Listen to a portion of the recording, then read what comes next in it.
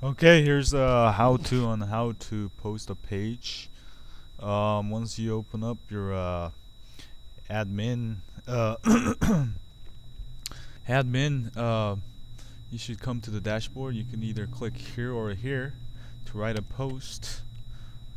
Click there, and then you put title here, and then you could put some article here.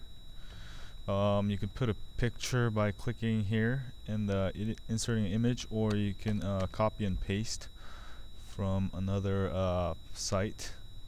Oops, let's close these. And then you can put a link like this via link, and then select it, and then insert link, and then we could do HTTP. Let's go to my site, right? And then insert, and then you can either save and continue editing or publish.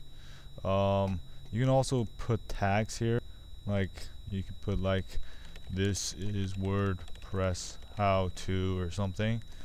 Then you can do you can put trackbacks to, if you get it from another blog, you could send the trackback, and then when you're done you could publish, and it'll publish.